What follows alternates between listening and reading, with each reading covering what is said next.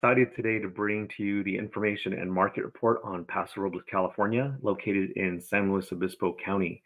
Paso, if you will, is kind of a gateway to the Central Coast. If you're coming from Fresno or from up north along Highway 101, that's going to take you into Paso Robles, and that can take you from there. You can get to the coast, Cambria, Morro Bay, Hearst Castle, down to Pismo Beach, San Luis Obispo. All of these all come through Paso Robles.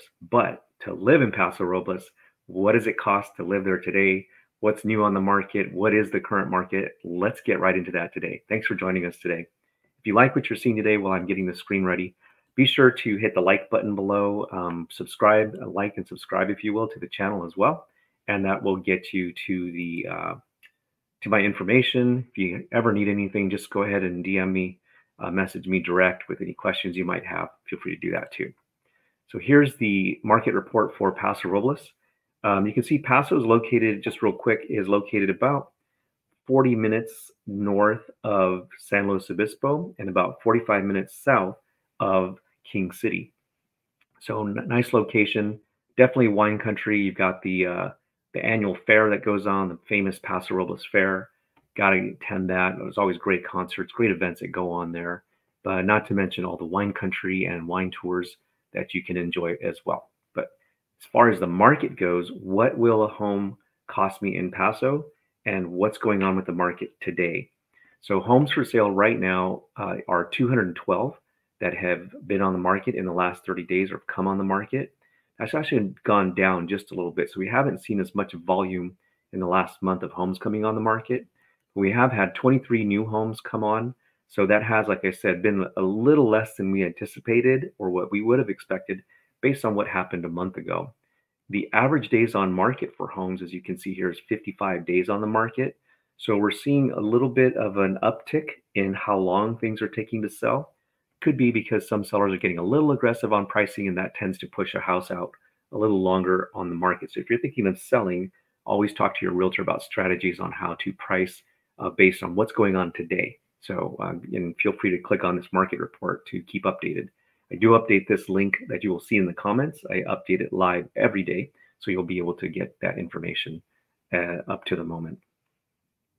So average prices on homes in Paso in the last 30 days, this is based on what's available right now, is $1.2 million. So $1,251,000 for a home in Paso based on what we're seeing available if you want to go buy one today.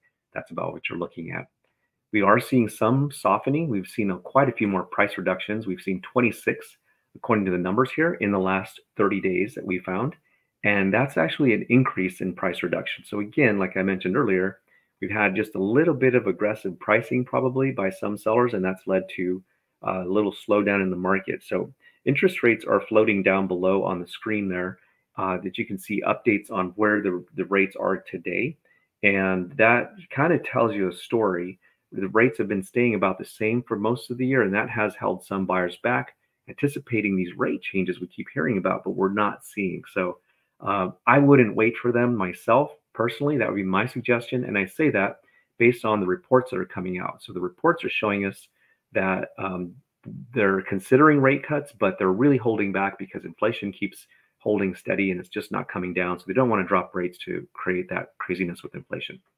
Anyway, that's the interest rate report, I guess. We're squeezing in here too. Average sold price. So of the homes that sold in the last 30 days, we had about 36 homes sell in the last 30 days. So that's been, again, a fewer number of homes and lesser amount of activity in Paso in the last month or so. And the average price of those homes that have sold has been $795,000. So why is there a difference between what's on the market and what's selling? Well, obviously what's selling is in the lower price points, so making it much more affordable. But what's on the market is we do have a lot of high-priced homes on the market that are pushing the average home price up today in Paso. So that's kind of why you're seeing that difference there. But of the homes that have sold, 36 homes sold, and they sold for $795,000. That's about 4 or 5% higher than a month ago.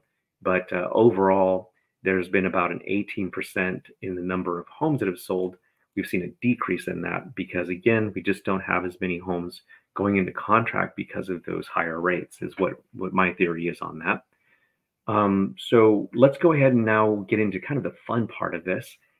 we take a look at what has currently come on the market, what's new, and what has recently sold. So we see a couple on the left here, some recent listings. We have this $450,000 home. So this is one of our lower priced homes that's just come on the market. Let's go ahead and click on that real quick for you.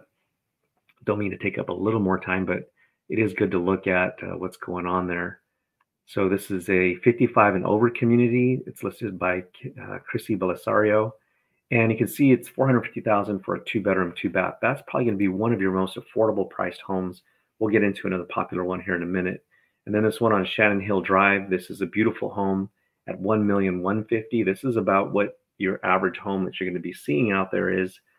This one here is a 3-bedroom, 2.5-bath on 0.46 acres is what I was looking at. But that's actually the 4.6 acres. It's just under a half acre, 2,300 square foot home. So really nice location and a really nice home in a beautiful community there.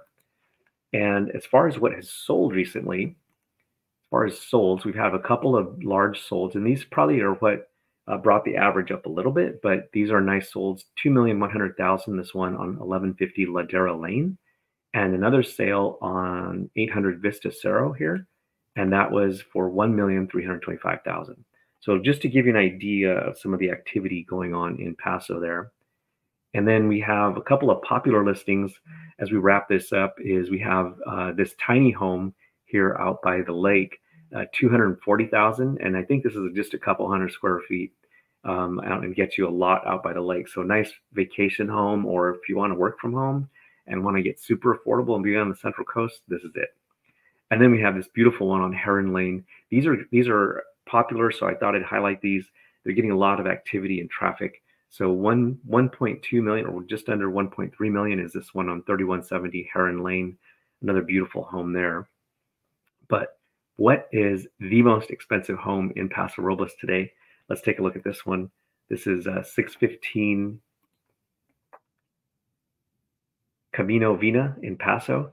And this is a really beautiful estate. So it's located on 130 acres. It's what it's situated on. This is a 7,200 square foot home. So this gives you an idea if you're looking for a luxury estate. This is one to look at and take a nice tour of if you're looking for that private corporate getaway and or looking for just a nice estate home to add.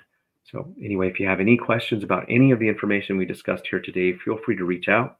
And thank you for visiting today. And if you have any questions, like I said, you can DM me. The link to this information will be down below as well.